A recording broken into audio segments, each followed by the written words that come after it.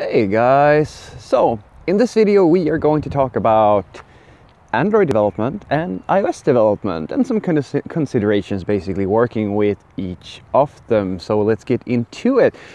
You see, the other day I had a user question, or a subscriber or viewer. I actually don't know if the person in question was a subscriber. Doesn't really matter. It was a good question.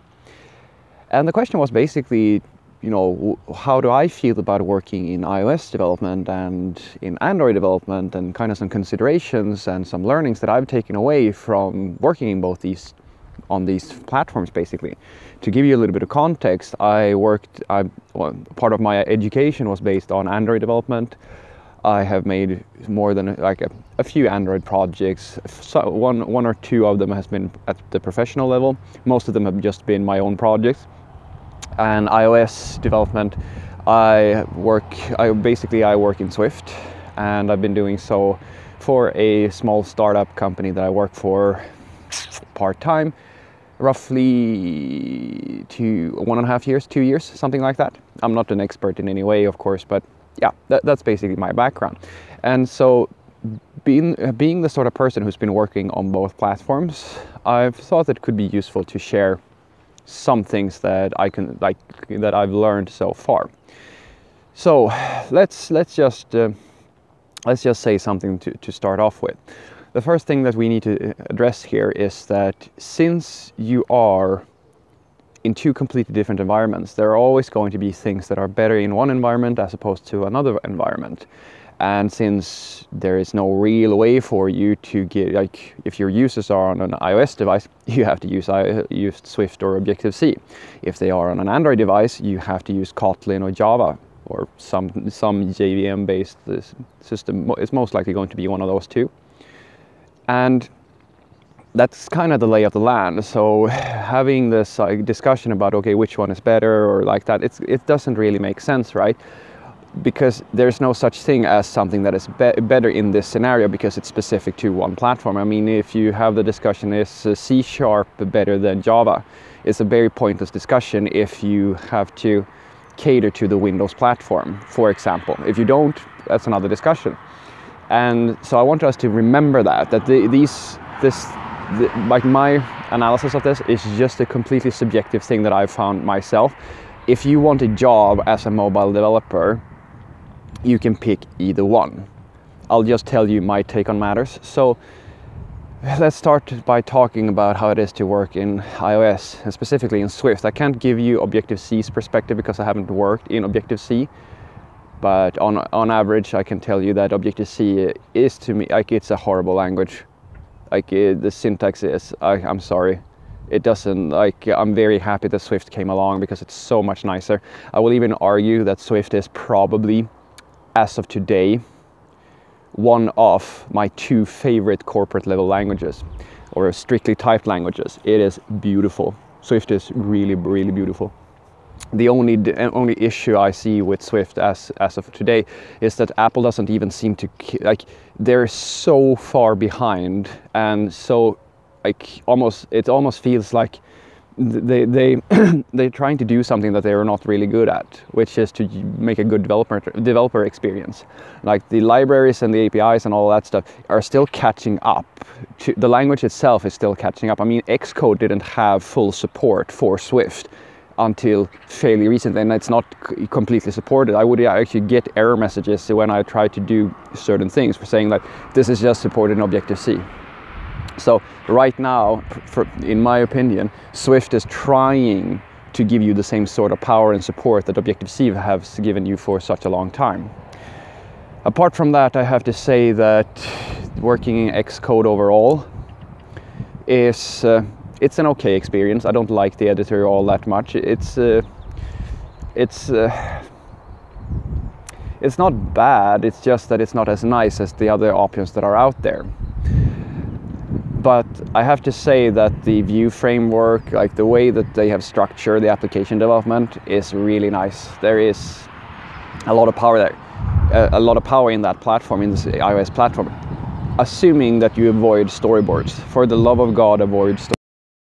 The reason why I say that you should avoid storyboards is because if you want to have any type of meaningful version control and power over your system, like, don't use them.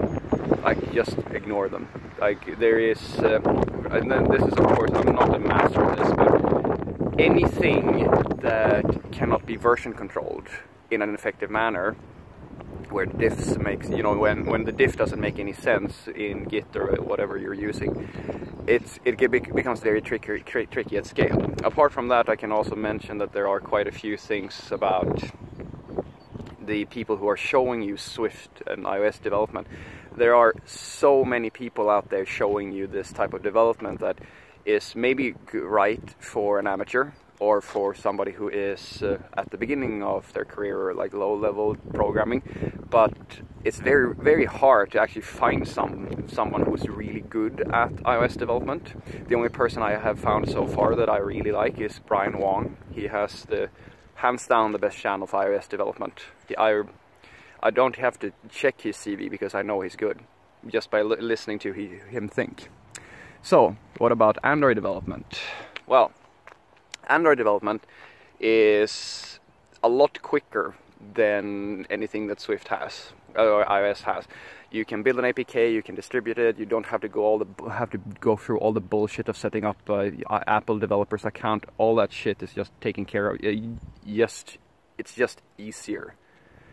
And apart from that, you have a very nice in development experience. Your IDE is based on IntelliJ, which is one of the, if not the best development experience in, well, not universally, but at least in Java land.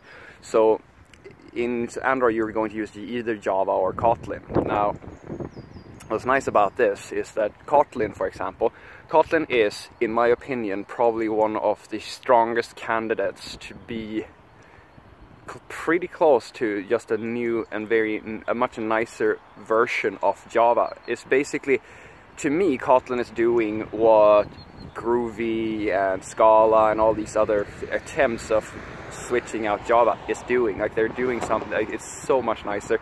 And the best part is that Swift and Swift and Kotlin, they're so close to each other syntax-wise, and all the most of the features are there. So it's like these two languages, like, they are just priceless. I love Swift and I love Kotlin. They are really good. And then you have Java, of course, which is the old way of, well, it's still fair. I'm pretty sure that it's still the way to write Android applications, since Kotlin hasn't been around all that long. Now, what I like about this part, like, the nice part about this is, you know, if you are, in my personal opinion, I know I sound very opinionated now, maybe I am, but if you think about it, if you learn iOS development, if you learn Swift or Objective-C, then you are an iOS developer. That's what you are. If you learn Java or maybe Kotlin and you start doing Android development, you have the most universal language in the world, the second most popular language at your fingertips. In other words, a Java developer going into Android development is going to see a much larger return on investment on learning the Android platform. The reason I'm saying this is because Swift is not used, basically not used, for anything besides iOS development. The same thing goes for Objective-C. Java is. Java is used in most industries, which means that doing Android development it very nicely flows into a bigger picture, if you will. And I think that's very valuable. So, personally, I would say, I prefer working in Android almost every day of the week. There are issues with APIs and compatibilities and all this other stuff, but I'm very happy to make that trade, since the value of knowing Java is so high, and since the development experience is so nice. And the best thing, no Apple developer's account. That is a big win for me. Well, try it out. I mean, as I said, iOS is not bad, Android isn't bad. You kind of have to learn both if you want to be a really good,